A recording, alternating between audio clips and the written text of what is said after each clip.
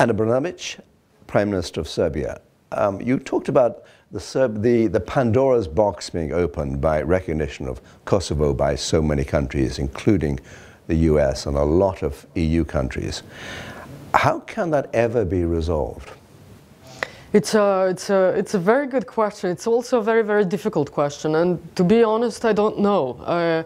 Serbia sees this as a very straightforward issue. And we kept saying that, you know, this is the clear breach of the international law. If you do this, then you are opening the Pandora's box. And at the end of the day, if you do not have international law and clear standards, then what you get is, you know, countries picking and choosing between, you know, nations, different people, who to recognize, who not to recognize, who has that right, who doesn't have that right.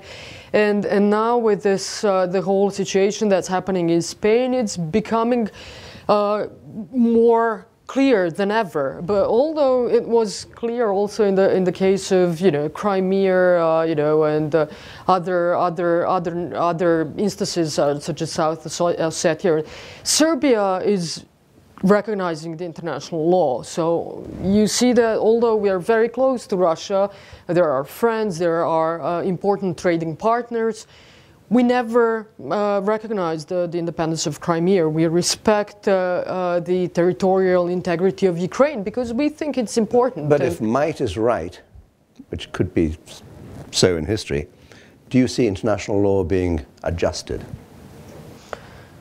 Well, that's certainly possible, but it's not adjusted yet. And it will be a very complex issue how to adjust it. And if you are adjusting it, then you are, again, as I said, regardless of how you adjust it, you are opening Pandora's box. Because if you know, you can't, you know, it's either this or that. And if you're recognizing one, you should recognize everyone. And we think that that's really not the best policy to move forward. It means we're going to continue to have a pretty difficult job. But good luck with it. Thank you very much indeed, Prime Minister. Thank you. Thank you.